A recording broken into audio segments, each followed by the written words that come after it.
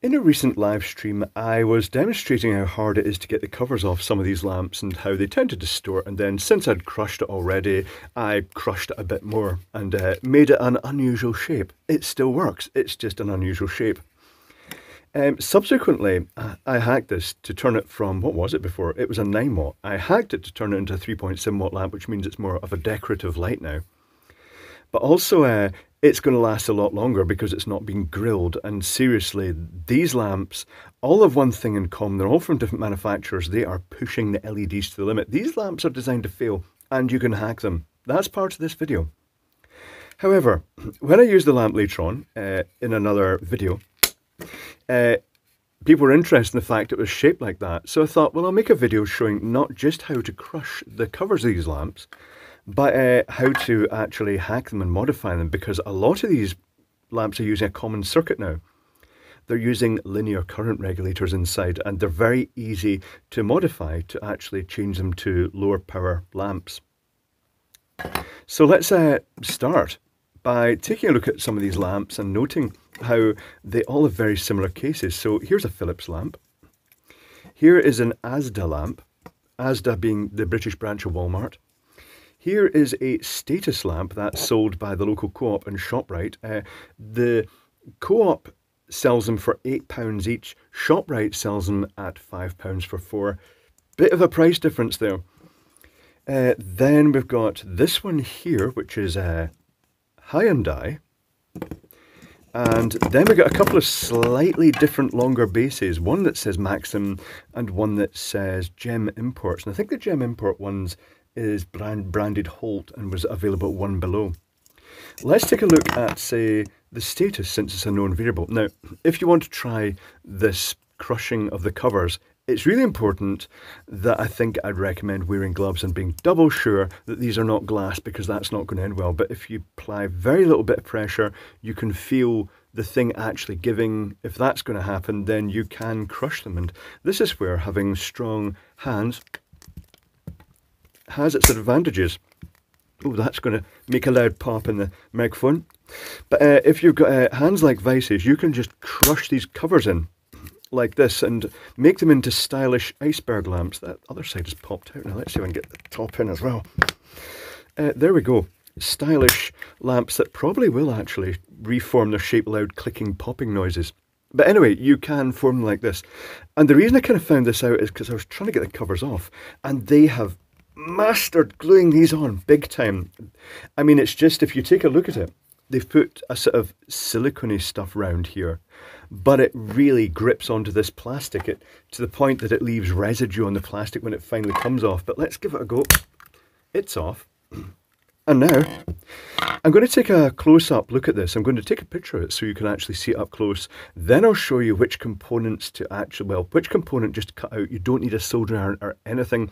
Which component to cut out to actually modify this. But before I do that, where's the Philips one? So the Philips one, is it also crushable? Yes, it's crushable. So you can pattern the Philips ones as well. As I say, if you're doing this yourself, wear gloves and make sure they're not glass. Let's see if I can get this one off. This one comes off. Oh, very similar. Different driver. There's a sense resistor, some resistors in series. Yep, all very similar. Let's do one more. The Hyundai. Okay. Yep, this one is crushable. I'm sorry for the noise, because that will be sounding terrible for people with headphones. I shall try and remove those spikes later on. But yeah, this one's crushable, if you want to crush it. And can it be levered off? Yes, this one is different. This one has the separate power supply and then the current regulation with its sense resistors on top. But anyway, back to the original plan. I'm just going to take a picture of this, then I'll show you the components that are used to adjust it. And then we can actually make the modification, and we'll see what the power changes to when we make that modification. So one moment, please. There may have been Lamp-mageddon while the camera is off, but some reverse engineering has been done and some experimentation is about to be done. Very similar.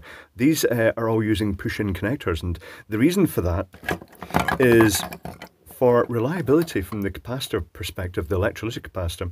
Let me just give you a quick guide around this circuit board. The supply comes in here and it goes straight to a bridge rectifier. The supply is actually going via a resistor in the back of the circuit board. In this case, it was a 30 ohm resistor, which is quite high. It goes to the bridge rectifier and then it goes over to this connector here, which is a capacitor just stuffed in the back. Let me show you that. Here's the supply coming on via the 30 ohm resistor. There is the electrolytic capacitor stuffed into those terminals. The reason for that is just to keep it off the board, try and keep it from getting too hot.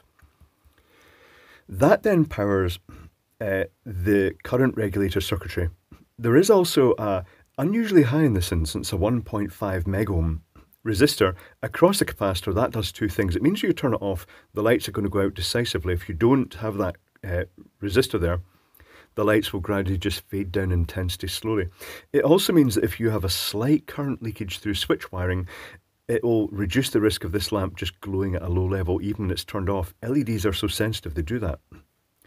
So the actual current regulation involves all these LEDs being in series, and it's not just one chip in each, it's several chips to make up a voltage of, 200 volts or over in the case of the UK. In the case of this, the voltage across this capacitor is going to rise to 330 volts, so it wouldn't surprise me if the combined voltage of all these is somewhere in the 300 volt region. But this then little component here then drops the difference, and it dynamically adjusts, almost like a resistor that's just dynamically adjusting, and it senses the current using these two parallel resistors here. They could just use one resistor, but they use two in parallel, possibly to share the load, but also to let them fine-tune a value, because by connecting two resistors in parallel of different values, you can get a very accurate value adjustment. So let me show you a quick doodle of this, and then we shall experiment. I'll zoom down further. Incoming supply goes through this 30 ohm resistor. That serves to reduce the inrush current and also acts as a fuse. It's a metal film resistor, and they just tend to blow clear when there's a short circuit. This also messes up the R1, R2 reading, as I've mentioned in the past.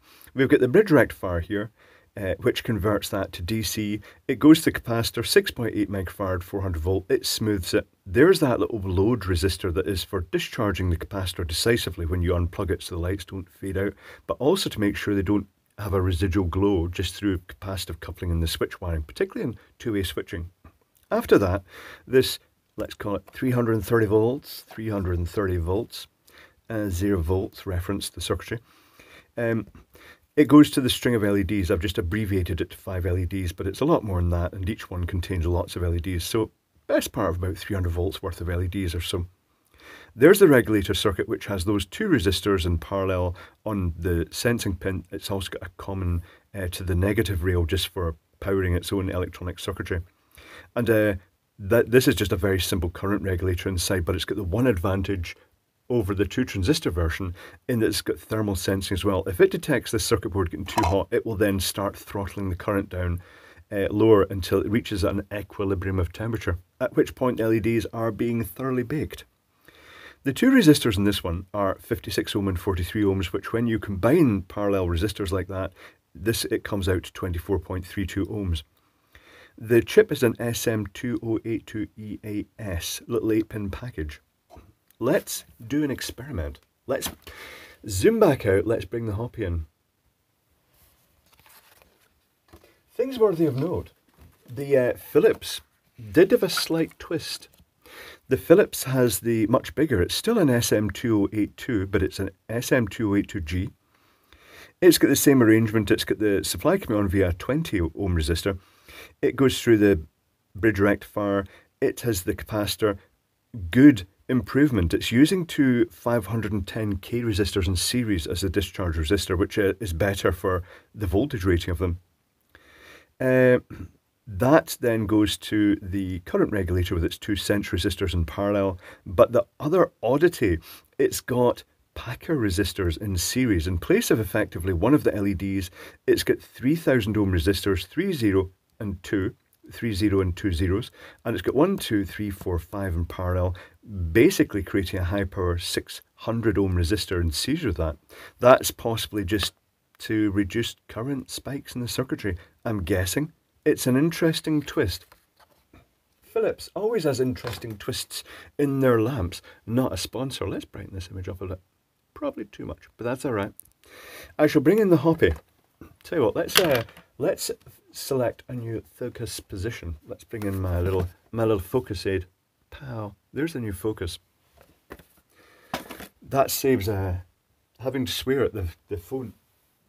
When it's refusing to focus, you give it something nice to focus on. Here is the hoppy. I'll just wipe the dust off before I bring it in. And here is a fetching pink lamp holder.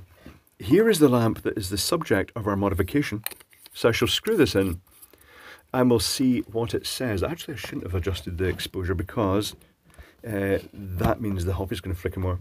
It says, well, was this not supposed to be 9 watt? 9 watt. It says it's 8 watt. Okay.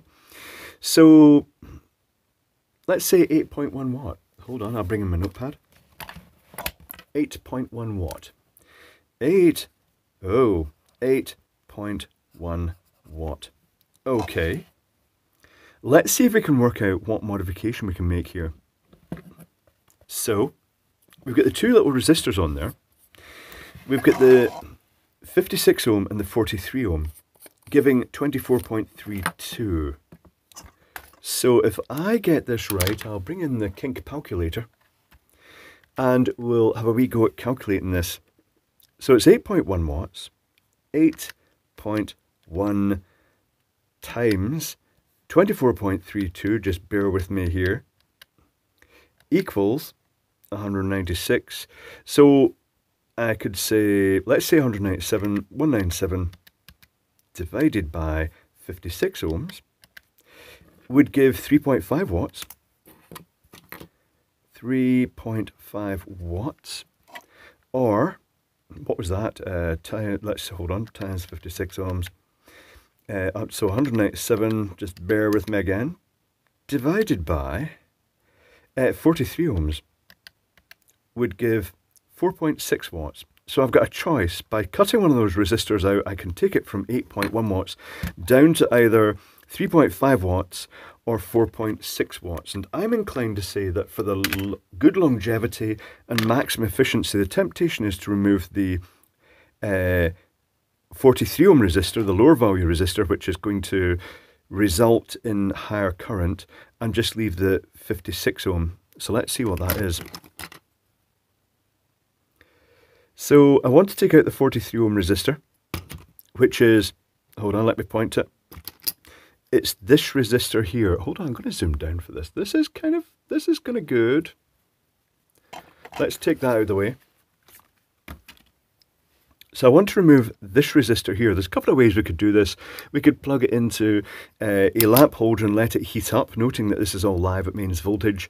And then we could use a soldering iron to get that off. Or keep in mind that these are just little ceramic blocks with the carbon film on top. So as long as you can just break it, like nip it out like this and break that carbon off, then that stops being a resistor. And this should now have that new reading of 3.5 watts. Do you think it's going to work? Let's zoom back out a little bit. Let's bring the hoppy in. Let's screw this back in and see if it's dropped closer to 3.5 watts.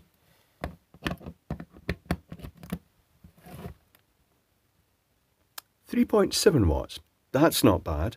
So it's gone from 8 watts down to less than half. So that is going to be more efficient. It's going to actually, it's not going to be putting out half the light. It's going to be putting out a bit more than that. It is, incidentally. It's warm white. It's looking lurid yellow here just because of the colour balance of the lights I'm using here. But this is going to be putting out a good amount of light, but more importantly, it's going to be running cool. Keep in mind the front of this is mains voltage. At this point, you could then stick the cover back on, whichever one I took on, or if you live on your own, there's nobody else about, you could put it into certain light fittings on its own, just with the open front, which looks great in chandeliers, by the way. Just if it's got all the crystals hanging down, it actually casts lots of images off the LEDs. But keep in mind it does pose an electrical shock hazard off the front of this. But that's it. Is there anything else worth looking at here? There was Oh, that's probably better for another video. That's quite a complex subject. There was one other light fitting I looked at that had not many LEDs like this one. This is just so stingy. But it was a 5 watt or 6 watt light, and it used a capacitive dropper, and it had a really odd arrangement of LEDs that, depending which of the LED positions you populated it, it would put X number in series. So you could have just 5 LEDs or you could have 10 LEDs, just depending on which places you populate. It was quite a clever circuit board. But these are all very similar. It seems to have evolved to a standard. It's the simplest way to drive the LEDs is the sort of linear current regulation. There's no capacitor, there's no switch mode's power supply. And it just effectively acts as a heat dissipating resistor. This component gets hot to limit the current through the LEDs in normal operation with that self-regulating feature. But as I say with these, that they are pushing the LEDs. I get the feeling that they're tuning it up. I know this sounds conspiracy and all that, but I get the feeling they're tuning it up to the point that the LEDs will last for their stated lifespan. Well, not for their stated lifespan. They'll last about a year, if that, and then they'll fail. They are pushing them right to the edge, and there's absolutely no need to do that. I'm not sure why they're, well, money. Yeah, that's why they're doing it. But that's them. So if you have a go at crushing these lamp covers, just remember, I would recommend wearing gloves, just for your own safety, just in case the plastic splits, or in case you grab a plastic coated glass one that feels like plastic but isn't. But there is that slight give. If you just squeeze them gently, there is that slight give in them, so just be careful if you try that. You can get some quite crushed up shapes, and once you've lowered the power down, it can then effectively be a decorative lamp. So interesting things. But that is about it. Crushing lamps and hacking them. It's a pleasant evening's entertainment.